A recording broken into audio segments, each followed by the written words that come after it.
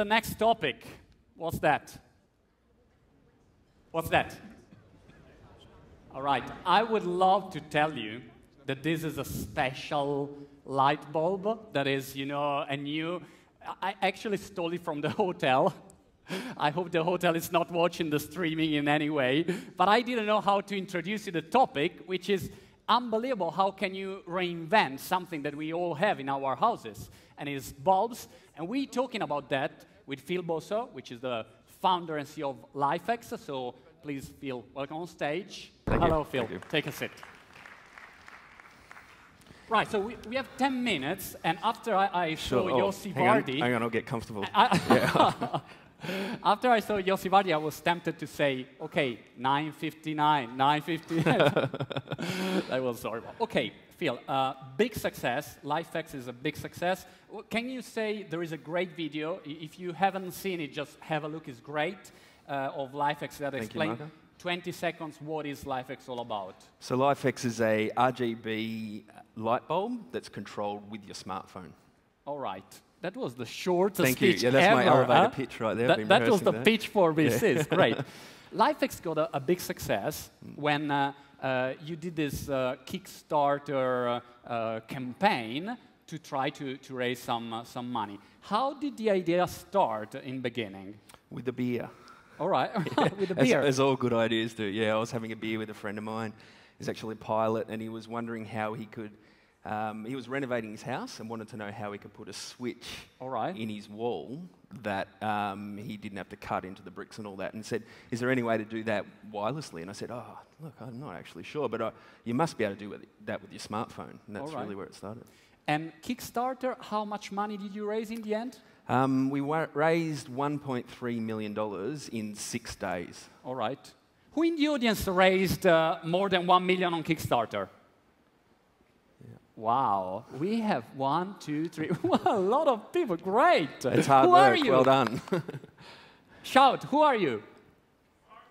All right. Cool, guys. Let's talk about it later. Because I was interested about it. How can you raise such a big amount of money, you know? So what the kind of tips that you can give to us about the Kickstarter campaign? Look, it's a bit cliche, but you've just got to have a passion for the product. I think your genuine feeling for the product will come through in the Kickstarter video you do. So, yeah. Okay. And any tactics, marketing, or PR that you did? We didn't do any. I think what we did was channel all our marketing energy that we may have spent in marketing just into the product. And I just think if you get the product right, the marketing will look after itself. All right. Why do you think there is a need to reinvent this kind of object? I mean, that is not enough by itself? I think that's one of the most unsexy things I've ever seen. Yes, sorry, it was in the hotel. I just went there and I tried to get one. It was not. All right, sorry. Yeah.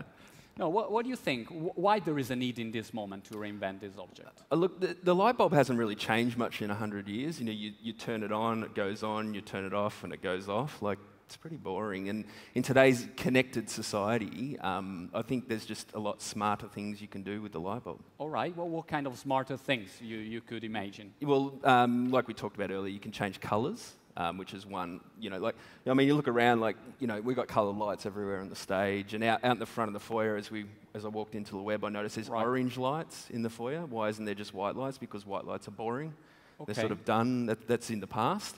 And now we think that if you've got colour in your house, you can have a much better environment, you know, for your lifestyle and just to go about your daily life. All right. So one thing is changing colours automatically, sort of chroma therapy. I don't know how you call it, right? Yeah. And but I saw you could do even much more things, syncing the lights with music, this kind of stuff. Yeah. So we can tap into your phone's music feed, and then we can sync the lights. So you get like an iTunes visualizer type experience, but with your light bulbs in your lounge room. So it's quite an amazing thing. You can have like fast lights if there's a fast song, and slow changing sort of more moody lights if you're listening to a bit of jazz or something. All right.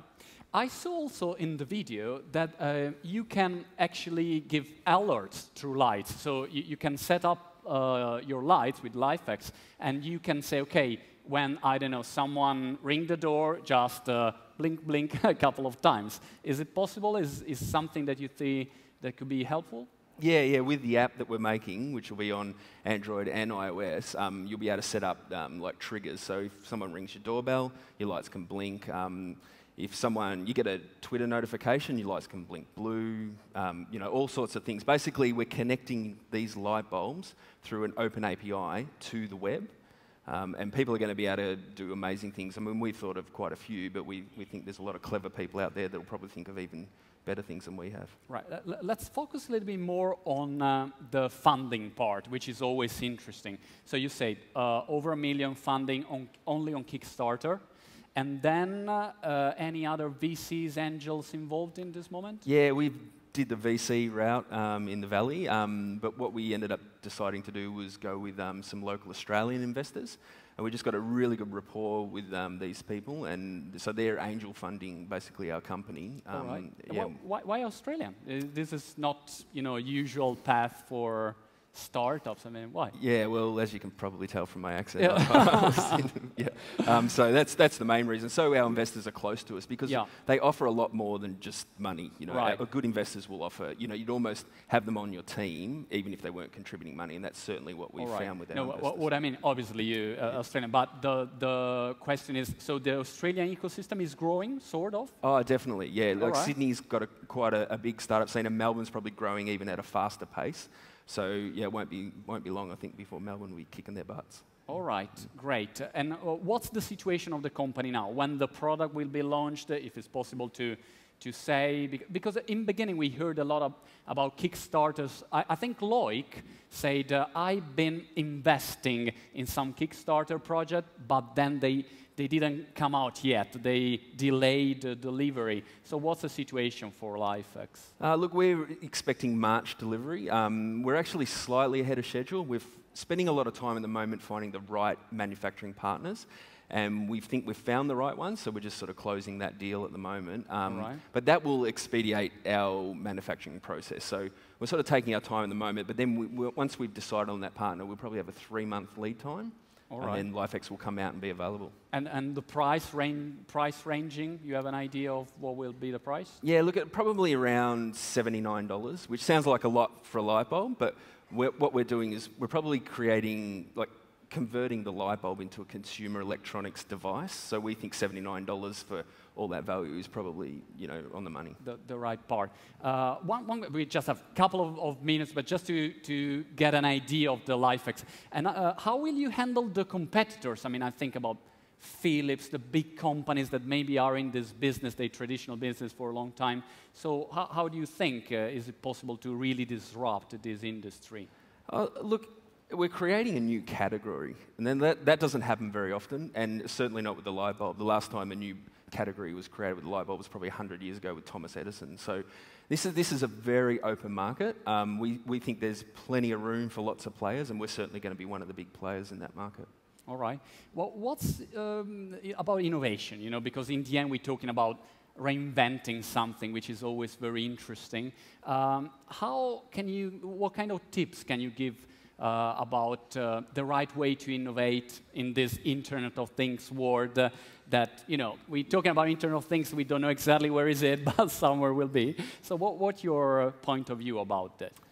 Look, I think innovation comes from some, dark abyss. I don't think anyone really knows where it comes from. I think you've got to have 1,000 ideas floating around up here before one is worth talking about. And then for everyone you talk about, 1 in 100 is probably going to be a good idea. So I think if your brain just naturally is turning over all the time, thinking about new ideas, that's probably a great start. All right, Phil. So I think that the Internet of Things, we were talking also before, I was curious about that, and then I'll let you go. But it's very interesting that we're focusing about Internet of Things, but are we sure that consumers really care about that, or maybe not? I don't know this. Yeah, look, I don't think they do. I think consumers just care about having a sexy, smart device in their home. I'm sure everyone here cares about it, and we should. We're the creators and the innovators. Right. But yeah, I think the consumers just, if can't just pick it up, look at it, go, oh, I know what that means, put it in your house, and away you go. then it's probably not the right product, and it's probably a bit of a self-absorbed kind of artist approach, whereas I think you need to create your art and your innovation for the end user. All right. So in the end, you care about the consequences of technology and not about the technology itself. Yep. All right, Phil. So I think to recap, LIFX coming soon. Tell us again the date. Yeah, March 2013. Right. March 2013. Yeah. Price, all right, will be set, but $70, yeah, around something like that. $79. Yeah. And to install, just buy the bulbs and put it in your house. That's something it. Like download that. an app, and away you go. You'll have the best, sexiest lights you've ever had in your house. All right. Great. All right, we are running out of time. Thank you so much. Yeah. Phil Bosoa, LIFX. We'll check it out in 2013. Yeah, all right? Thank you. Thanks, Phil. Thanks, Marco. Thank you so much.